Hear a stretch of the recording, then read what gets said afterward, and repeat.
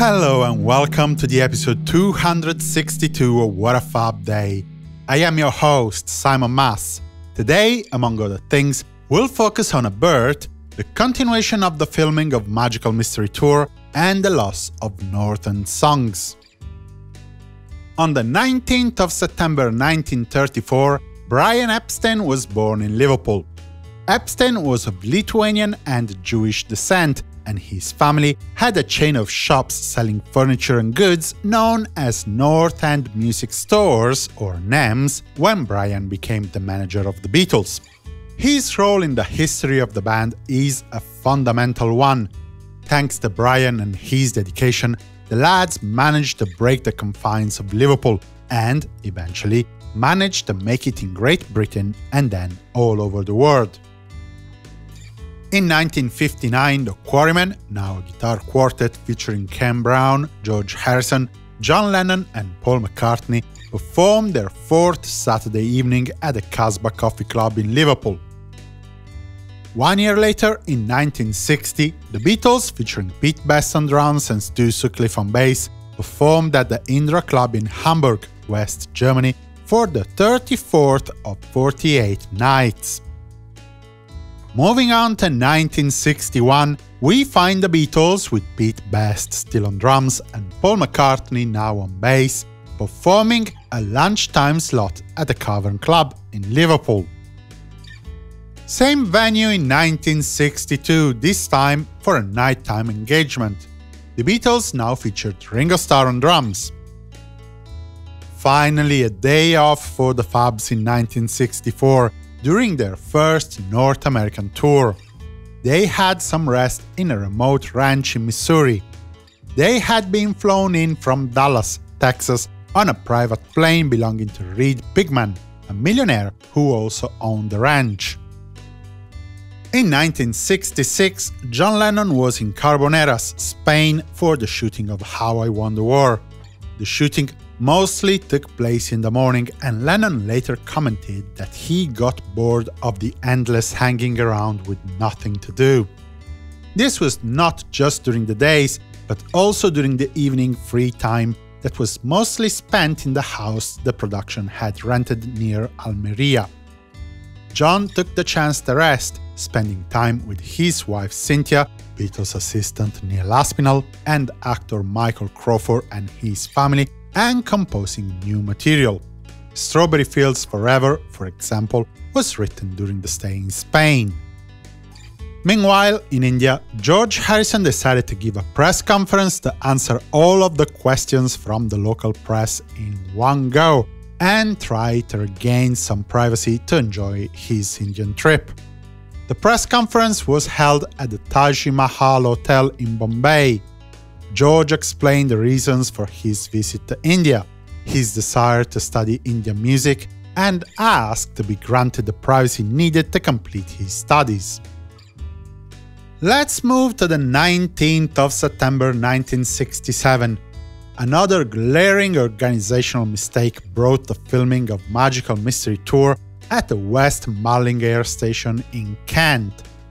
The initial plan was to get into the Shepperton Studios to complete the shooting of the film in a week.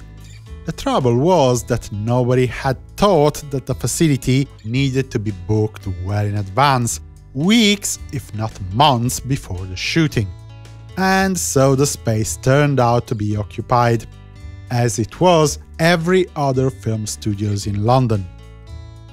The crew reconvened in this World War II airspace, working both inside and around the enormous empty hangar from 9 AM for the next 6 days to complete the shooting of the film.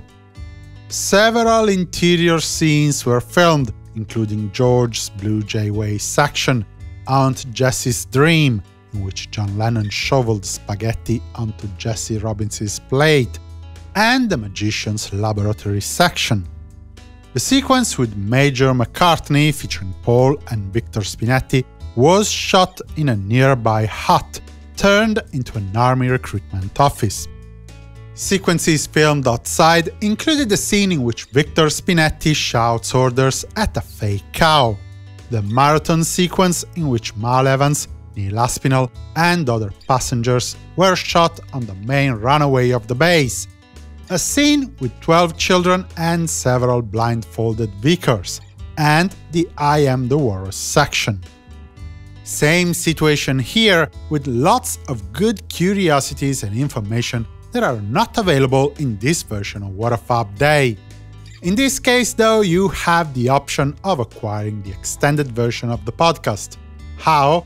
You can find that out visiting www.simonmas.com/support. On that page, as usual, you will also get information on how to otherwise support me in the creation of more music-related content. Believe me, there's a lot cooking, and your help can make it happen. Even a simple shout-out on your social media can help this community grow. Thank you for being fab.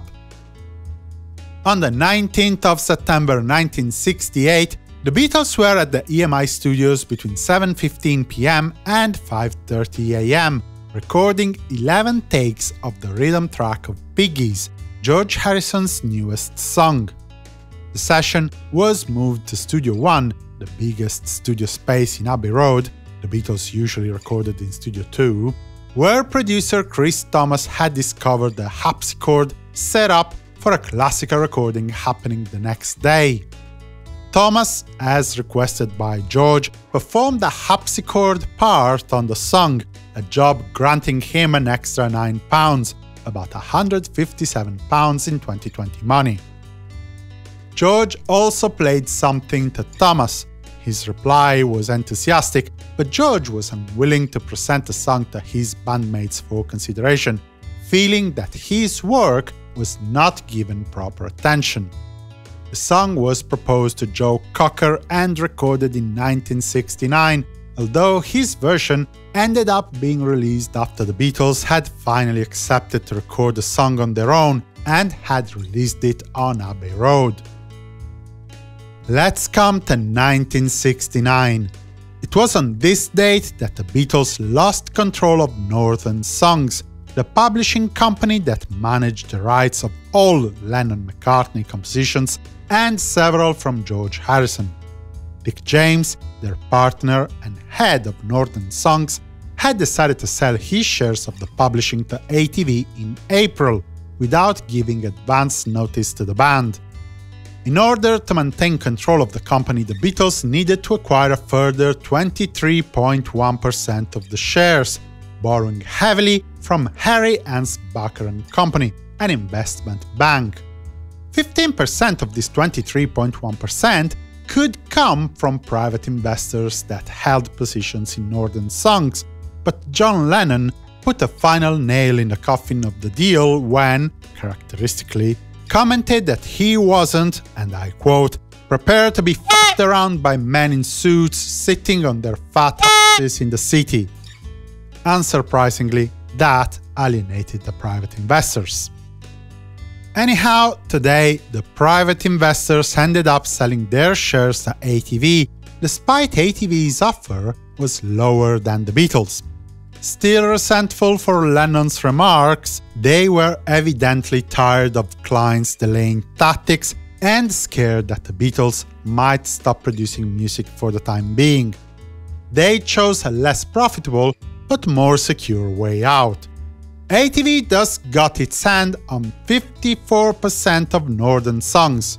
John Eastman vetoed any deal with ATV proposed by Klein, in whose negotiation he didn't take part, and so the Beatles eventually ended up selling their shares to ATV too.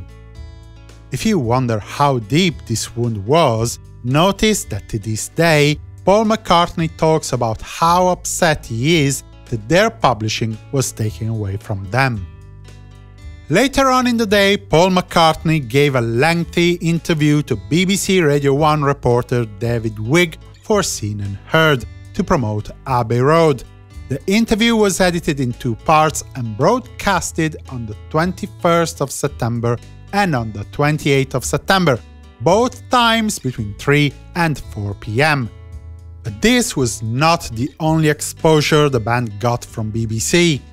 In an unprecedented move, the national broadcaster devoted an entire show of the late-night lineup to the release of Abbey Road. The show was aired today between 10:55 and 11:30 p.m. and incorporated bits of the Linda McCartney 16mm film shot on the 22nd of August at Tittenhurst. The film and some stills of the band given by Apple to BBC were the only contribution the Beatles gave to the program. This concludes our episode today. Tomorrow, we'll see the immediate outcome of the Beatles losing control of Northern songs. For the moment, I wish you a good day and a fab continuation. Simon Mas, music you love.